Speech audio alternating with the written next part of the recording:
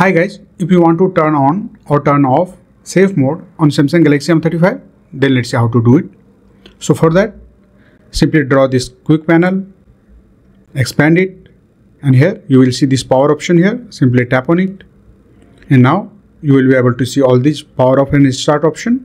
Now to enable the safe mode, you have to long tap on the power off button here, and you will be able to see safe mode option. Simply tap on it, and now your phone will get into the safe mode. Here you have to wait for a few seconds. So let's wait.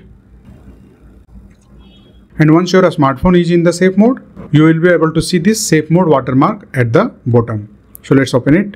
You can see you are still in the safe mode.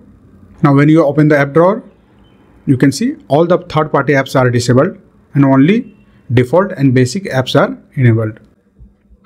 Now you can use your smartphone in the safe mode to solve the issue like connectivity, battery life or anything.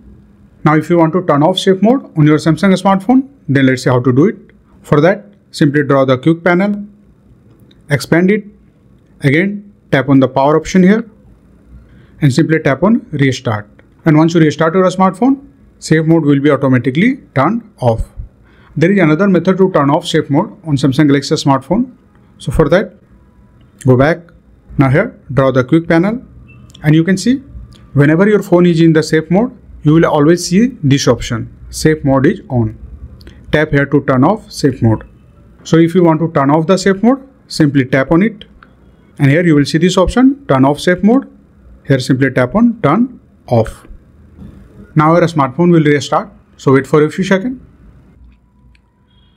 And here you can see safe mode is disabled now and your smartphone is in the normal mode. And now you can use it just like before. So that's it guys. This is how you can turn on or turn off safe mode on Samsung Galaxy M35. If you like this video, please subscribe the channel.